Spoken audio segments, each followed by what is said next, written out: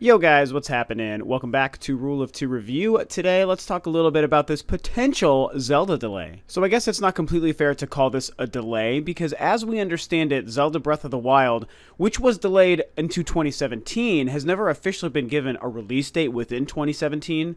A lot of us, myself included, definitely assumed that the game was going to launch in March, right alongside the Switch.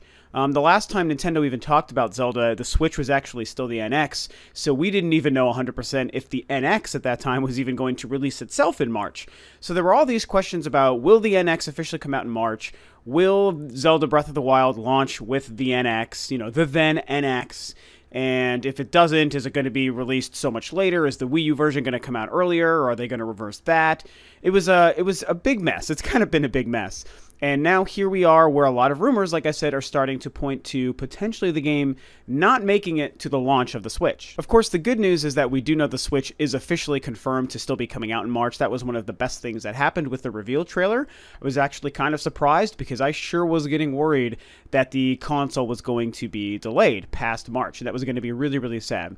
But we know that that's coming out in March.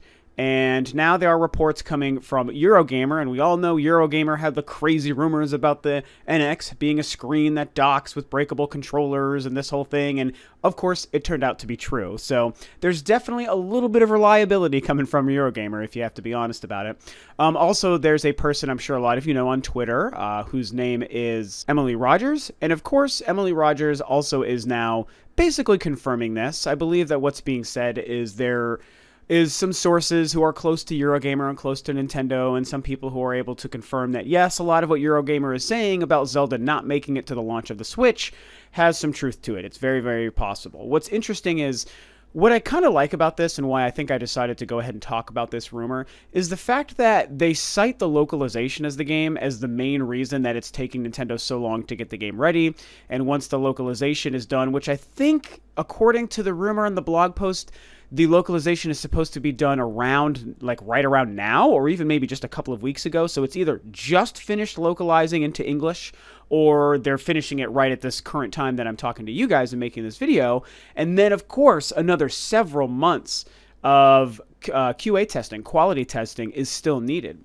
So what's interesting is that all kind of rings true. I mean, when we look at the scope of what Breath of the Wild is supposed to be, I would believe that localizing that game and all of the possible text that you can run into throughout that entire game, all of the directions, all of the menus, all of the item and weapon descriptions, all whatever level of voice acting is in the game, whether it's just that small little narrator piece in the beginning or whether it's sporadic throughout the adventure that a lot of different people or narrators will talk to you with voice throughout the game, all that stuff needs to be localized into other languages and, most notably into English to release in North America and in most countries across the world.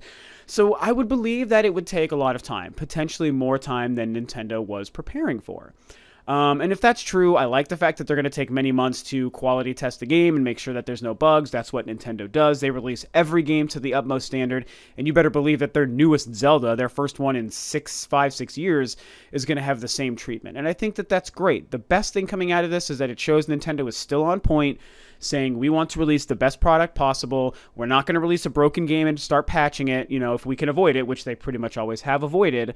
We want to release the best game the way it's going to be for the entire length of the game the day it comes out. Splatoon is the exception because they added content to that game after release. They didn't necessarily fix the game or fix broken aspects of the game. So of course that means, according to these rumors, which of course it's still rumor, Nintendo will for sure confirm the release date for Breath of the Wild on January 12th on the Switch event. I know that that is going to be the day they will tell us for sure when the game's coming out.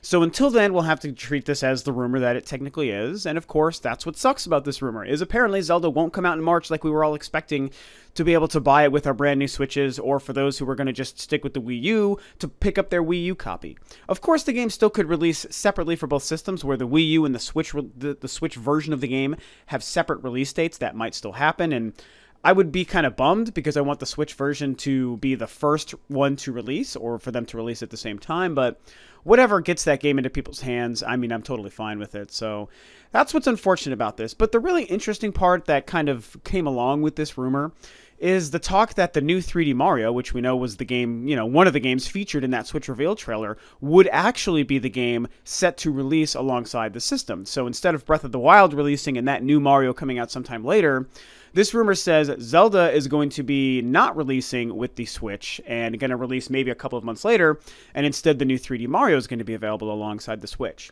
So I have two feelings on that. One is, that's great news for sure. I am so pumped for a brand new Mario game. I've been going through a Mario renaissance lately. I've been playing Sunshine and Galaxy 2 just randomly because I've missed Mario games.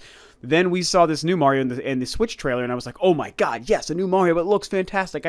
I want to know what that game is and when I'm going to play it. So it's exciting to think, oh man, we're going to miss Breath of the Wild, but a new brand new Mario, that's fantastic. But there's kind of another feeling I have alongside of that, and that's that I don't even necessarily believe that. The gist of it is that I kind of find it hard to believe that this Mario is going to be ready to go in March when the Switch is going to launch. It is not impossible. So, of course, if it turns out to be true, A, I know that it's impossible that I'm wrong, and B, I would still be excited because I do want to play this game. But I just feel like with how long they've been working on Zelda, with Zelda being the main marquee title that they need to finally get out into people's hands after years of promising and waiting and trailers, I feel like Zelda is more the game that needs to release first, earlier for the Switch to help sell the console and just finally get this game done. And Nintendo's other huge mammoth franchise, the Mario franchise, I feel like it needs time to breathe after Breath of the Wild comes out. And so, not even to mention the fact that I think it's better for the release cycle of the Switch. I love the idea for Nintendo, as much as I as a gamer want every game all on the same day at the same time. If I was Nintendo, I would want Breath of the Wild to be able to release first, get people really excited about purchasing a Switch, finally play this game, which we know is going to be like a 10 out of 10 masterpiece. It's going to be like the greatest thing ever. Make that your marquee Switch launch window title. Even if it takes, 2 or 3 months to come out, it's still going to be a launch window game for the Switch at that point. I feel like you can still use that game to help sell a lot of Switches within the first couple of months. So get Zelda out first. And to me, this Mario, assuming it really wasn't ready to go, which I just can't possibly believe that that game is ready to go so soon.